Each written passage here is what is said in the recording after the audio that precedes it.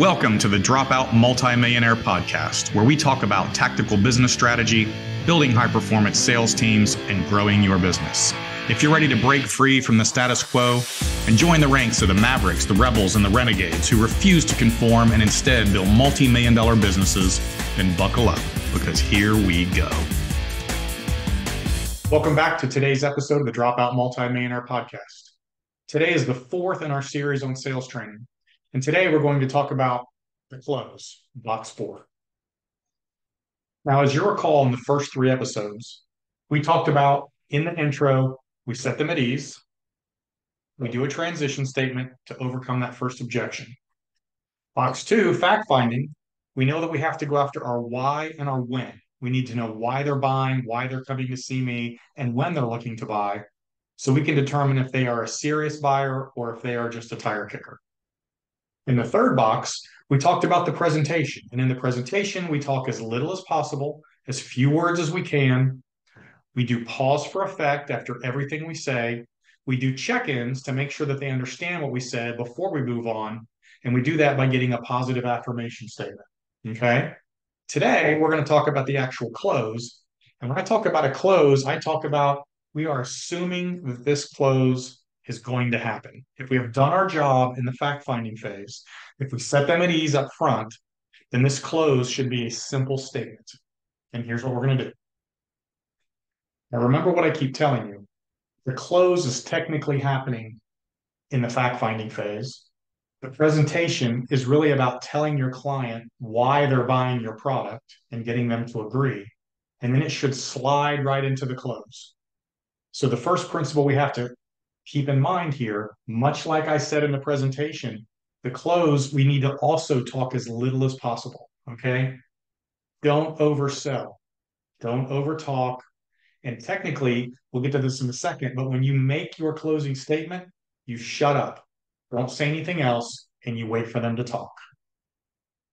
So remember, at this point, we've overcome the objections at the beginning.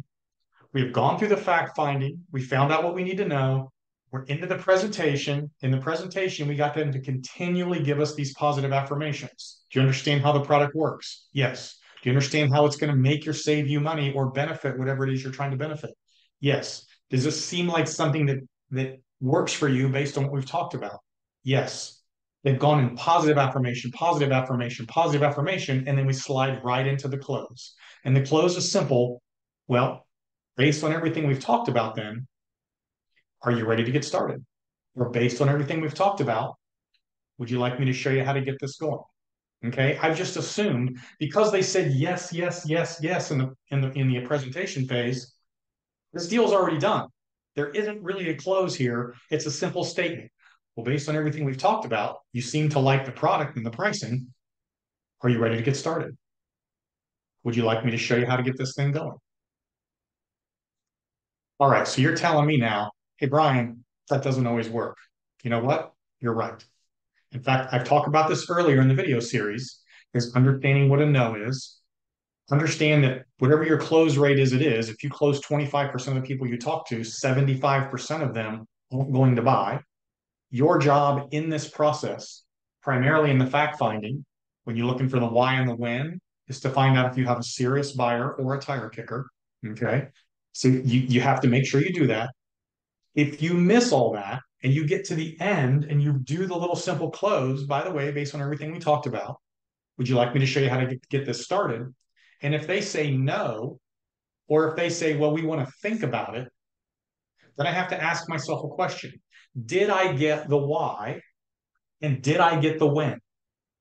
If I got the when and their when was right now, and they told me that 2 minutes ago, and 10 minutes later, after I tell them about the product, they say, no, we have to think about it, then I either didn't get the when or I have a different problem.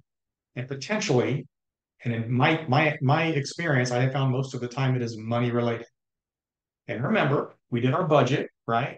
We found our parameters. We said between 5,000 and 30,000. Would you like them to start in the 20,000 range, at 15,000 range? And they may have said yes. And you walk them through this whole process with their why and their when, and they still get down here and they tell you no. What do we do? Most salespeople are like, well, let me get my objection sheet out. And they start trying to overcome their objections by using, powerful statements that are going to try to make them change their mind to do something they're not ready to do right now. And I think that's a mistake. You have a problem you haven't figured out. You have an objection that you have not overcome. And if we assume, in my experience, that that first objection is money, then we need to back up and punt, go to what I call our bottom dollar offer, and see if we can find out if it's money or not. Okay, if we're going to assume it's money, and we originally told them in our case here that we had products from 5 to 30,000, you did your parameters, and you got a number from them somewhere in the $15,000 range, and you said, okay, I got their budget, right? And you've done this whole presentation all the way through 15,000. The when is now, and they say no, I need to find out if it's money because that's the easiest one to find out. And it's the fastest one that you will lose a customer and they'll go up the street, take your $15,000 price, use it at another person trying to sell the same product who will offer it to them for 10 and they'll buy that. All because you either missed it or they lied to you. But either one of those, we're going to find out if that's what the case was. So I will always say, well, let me ask you something. I know you said you were looking to do this now, and we've been talking about this $15,000 product. Let me ask you a question, just for argument's sake. And I know you like this one, but I do have the model down here at 5,000. Would that be something you'd be interested in taking a look at? Or are you happy with the $15,000 model? Now, when I say that, if the customer comes back and goes, well, yes, I would be interested in the $5,000 option. Can you explain that to me? Bingo, you had a price problem. You either missed it, they lied to you, but this is how we found out at the end. And we get to drop back into our presentation phase, start from here, right? And go back through. Well, the $5,000 model clearly is not as robust as a $15,000 model, but let me tell you the benefits on how it works. Do 4 or 5 simple explanations on the difference, and then go, based on what I've told you now, would you be more interested in the $5,000 model? And if they say yes, bingo again, you found the problem, and then you roll right into, well, then based on what we've talked about, would you like me to show you how to get this going? Would you like me to show you how to get this paperwork done? Would you like me to show you how we can get this thing in your hands, on your roof, whatever it is you're trying to sell? Okay. If they say no there, again, then you don't have a buyer. You have that 75% who aren't going to buy versus the 25% who are. Okay. So we get a no. We go, you know what? Let me ask you something before we leave. They do have the cheaper model at 5,000. Would you like me to explain the difference in benefits between the two, just for your own benefit? And if they say yes, you had a money problem. If they say no, by the way, I really like the 15,000, then we have somebody who really is just trying to shop. And they're either a no or we're going to have to follow up with them later. And then the follow up later, by the way, I will use the same bottom dollar technique to find out if it's a money problem then. So that's how we overcome the objection of money in the close. Now, please keep in mind, as I've said over and over, you will never sell all your clients. You only have so many hours in a day. We know you're only going to close a certain percentage of them, and you need to learn what a no is so that you can effectively move past all those people who are not going to buy so you can effectively sell the ones who are. If you are in an 8-hour day and currently doing 2 sales a day out of 10 people you talk to with a 20% close rate, would you rather continue at that pace or would you rather learn what a no is so you can get rid of the 80% that aren't going to buy and instead take that same amount of time and close 4 and double your income? Okay. Don't ever get upset because you don't close everybody, because you're never going to close everybody. Learn what a no is. This is a couple chapters in the book so that you can move on to the folks that are going to buy. Does that make sense? Okay. Okay, that wraps up this 4-part series on sales training. This sales training is based on a 2-day training program I've implemented all over the country, trained thousands of salespeople, sold billions of dollars over the last 15 years.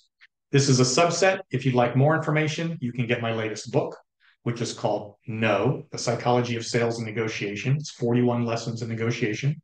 Get that on Amazon or my website, www.brianwillmedia.com. You can also look at my mastermind, which is called the Force Multiplier Mastermind.